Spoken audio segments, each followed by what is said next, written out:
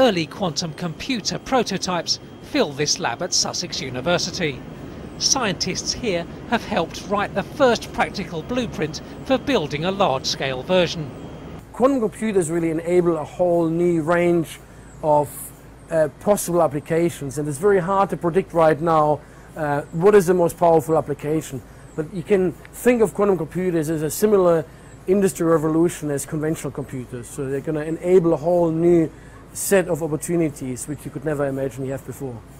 Quantum computers are the holy grail for computer scientists, but finding a workable method to make one has proved elusive. Traditionally, people felt it would be unbelievably difficult to build a quantum computer, and that is because you have to really enable these very strange quantum effects on a very, very large scale. So a useful quantum computer may need millions or billions of individual bits. And traditionally, people used laser beams in order to quantum gates, the same as a classical computer needs. What we've done here at the University of Sussex, invented a new method where you can replace all these pairs of laser beams with voltages applied to a quantum microchip. And using this technique, it is now much, much easier to build a large-scale quantum computer.